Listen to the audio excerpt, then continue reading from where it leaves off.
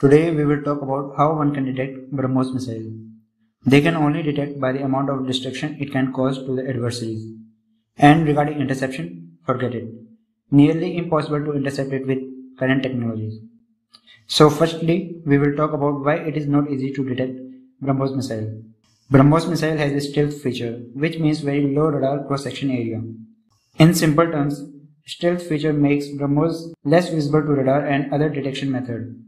It uses air-breathing ramjet engine for its cruise phase, light in weight, no moving part, hence small in size, which make difficult for the radars to pick it up. BrahMos can be launched from land, sea, air, and submarine platforms, which makes it a surprise element to the adversaries that they can be hit from anywhere. It can travel very close to the sea surface, as low as 3 meters. Before the enemy radar senses any danger, the job is already done. Now we will understand why it is difficult to intercept BrahMos. Intercept means tracking and destroying the incoming threat. First, its speed. BrahMos can travel at a speed of Mach 3. Suppose its intended target is 100 km away, BrahMos can take less than 100 seconds to destroy it.